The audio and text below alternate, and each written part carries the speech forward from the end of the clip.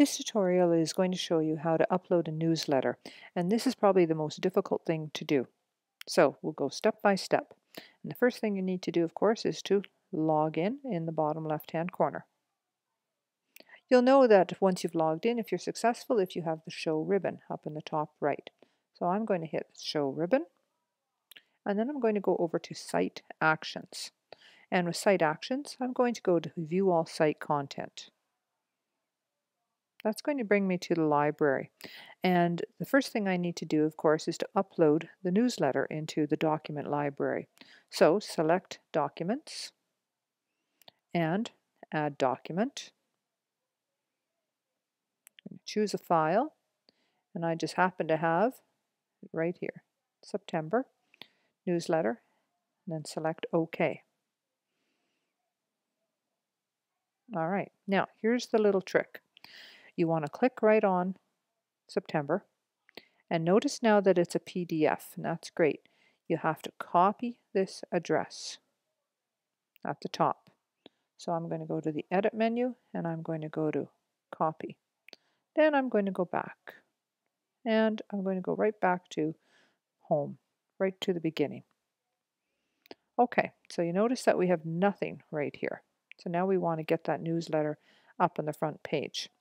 So there's a few steps to this. We're going to go to View All Site Content, and then scroll down until you get to Sites and Workspaces and select Latest News.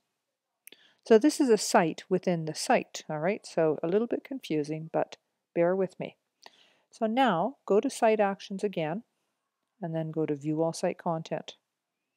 Scroll down until you find the list called Latest News. And this is where we're going to work.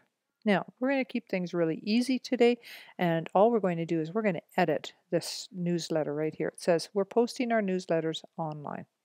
So I'm going to go to Edit Item. All right, and I'm going to then go to the body. Okay, and I can do some typing if I want, but what I really want to do is I want to go to Insert, because that's where our hyperlink is. So we're going to go to Link, and a little box comes up. So the text to display, September news letter. Now, if you remember way back when we copied that address, now I'm going to go up to the Edit menu, and I'm going to go to Paste. So I've pasted in the address of the newsletter. Now I hit OK. So it's kind of small. I don't really like that. So what I'm going to do is I'm going to go to Format Text. I'm already there. I might want to make it bold. Might want to make it a little bit larger. Oh, maybe that's a bit too big. Okay, so September newsletter. Let's not worry about the color right now. Go down to the bottom and hit Save. Okay, so now notice right here where it says it's pending. And this is the same sort of situation that we have when we're uploading different things. So you have to go to the drop-down menu, and you want to go to Approve, Reject. Select Approve, hit OK.